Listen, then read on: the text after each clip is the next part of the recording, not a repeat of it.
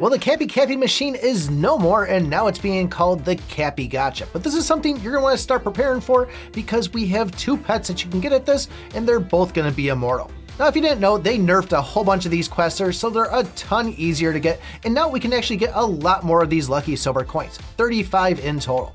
But at 300 pulls a piece, that might not be enough for you. So don't worry, you can save these things, they will carry over. However though, the next one will be an advanced artifact that will take 500 pulls to get the pity on it there. Luckily for me, this one was only 300 and I was able to get it in 140 pulls. I said this before, this is not the only way to get these lucky silver coins. Actually, the best way in my opinion to get them is by going over into the dungeon dive. And once you complete all your tickets in there, you can go and purchase 2 more with gems, and that's something I suggest you do every single day.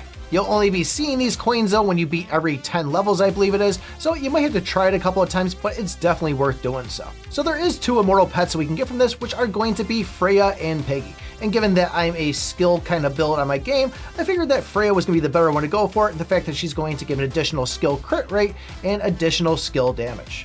Although Piggy doesn't look too bad too. I actually started thinking about this here. The fact that it is going to give additional attack and lifesteal, I thought to myself, do I just go and drop the little Ellie there and then just run 3 immortals? And I said, you know what, I'm gonna hold off on that advanced artifact that's coming up and try to get 2 pulls out of those. When you do finally land on one of these, you will get 20 copies, which is enough to take it to level 16 inside the game. So you will get those passive buffs there of plus 6% for attack, defense, and HP. So that's gonna be a nice little gain too. Plus, now you got an immortal pet. So as far as when this will pop up for you, if you have the mount growth event going on right now, which typically lasts 2 days, the second that ends, there will be a day's break, and then you'll be seeing this Cappy machine pop up.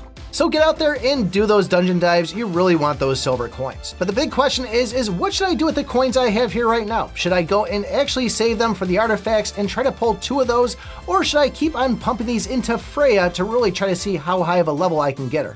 Or the artifact, I don't have Piggy yet, so I could try to get that and just say, hey, I finally unlocked all the pets in the game.